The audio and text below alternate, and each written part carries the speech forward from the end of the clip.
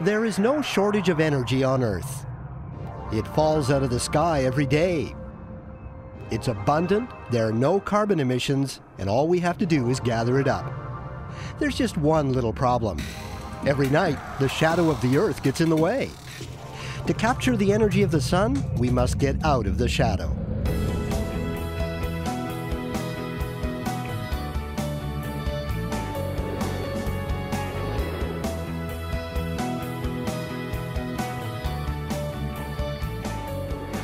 In deep space, the sun always shines.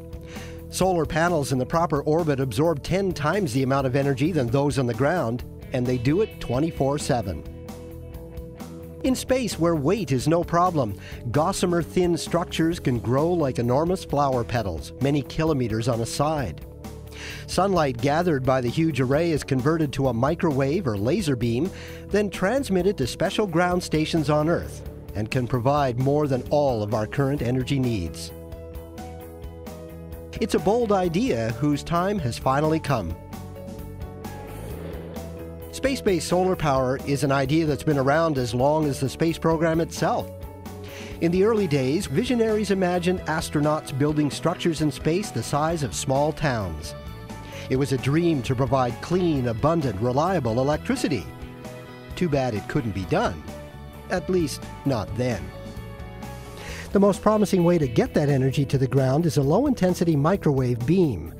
But unlike communication satellites, which use one transmitter to send one beam, the solar power satellite beam involves millions of components working together in harmony.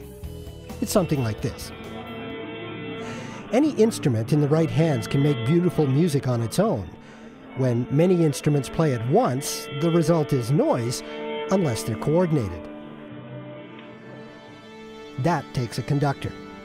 When the instruments are synchronized, a new sound is produced, a sound that's different from any one instrument. There are also harmonies and overtones that no one is actually playing. They're created by the interaction of all the sound waves blending together. The transmitter of a solar power satellite is made up of many small microwave transmitters, and each one only produces the power of a light bulb. But there are a lot of them, spread out over a very large area. It's called a retrodirective phased array, which simply means the signals from all the transmitters are coordinated like an orchestra to produce a focused, steerable beam. If they all turn on at once or at random, the result would be noise. They need a conductor. The conductor for the solar power satellite is called a pilot beam, and it comes from the ground. The receiving station on the ground shoots the beam up to the satellite, telling the array where to point the beam and synchronize their transmissions.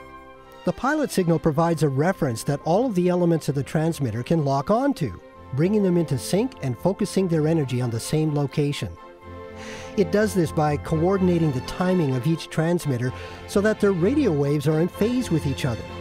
This produces constructive interference, so a focused main lobe is created, like harmony in a symphony orchestra.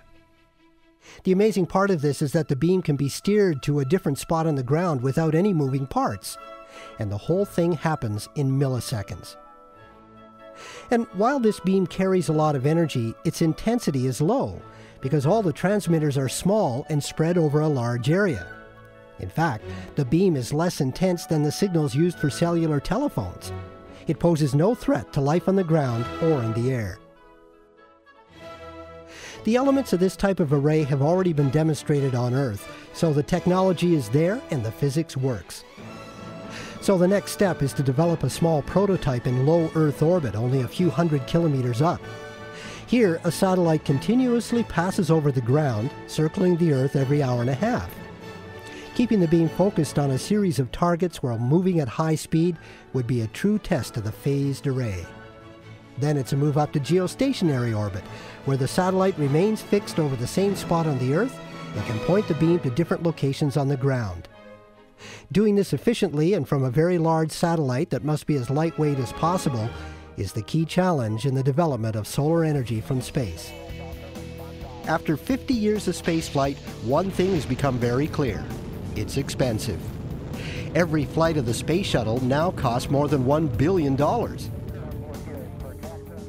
And the largest space construction project ever undertaken, the International Space Station, will have a price tag of over $100 billion before it's even begun to do science. And this is small compared to a solar power satellite. But as Bob Dylan said, the times they are a-changin'. It will soon be much cheaper to reach space and build things up there. It's still an expensive dream, but the payback from the energy solar power satellites provide will be enormous. Our need to keep ourselves warm, cool, move from place to place, while keeping our electronic gadgets topped up, is straining our energy systems to the limit. And that demand for power is expected to triple by 2100. And even more serious, carbon emissions from fossil fuels are warming the atmosphere of the planet. We need a clean energy alternative to avoid further climate change. There is some effort to reduce our fossil fuel use. Gas tanks are being replaced with electric plugs. But all those batteries in electric cars need to be charged, which will place even further demand on the electric grid. A lot of hope has been placed in conservation, wind, solar, and biofuels. But they're not enough. As long as these are on the ground where the wind doesn't always blow and the sun doesn't always shine, they will never produce more than a quarter of our total energy needs. The clean answer, the true alternative source of energy, hangs over our heads, and a new breed of spacefarers will help bring it down to Earth. The elements of space-based solar power are now coming together. Private rocket companies are designing unmanned space vehicles at 1/10 the cost of current systems. Thanks to microelectronics and miniaturized motors, structures in space can assemble themselves. Astronauts are no longer necessary for construction. A solar power satellite can virtually build itself. And when it comes to robots, Canada builds the best. Canadarm1 and 2, Dexter, as well as a host of other robotic technologies, will change the way construction work is carried out in space. The scale of this project is greater than any space program in history. Which countries will join together and be the first to move forward in this bold initiative? How will the public be reassured that a microwave or a laser beam shining down from space will be safe? Where will the ground stations be located? What about security? The challenges for space-based solar power are still tremendous, but the benefits to humanity are even greater. The time is now to make solar power from space a reality.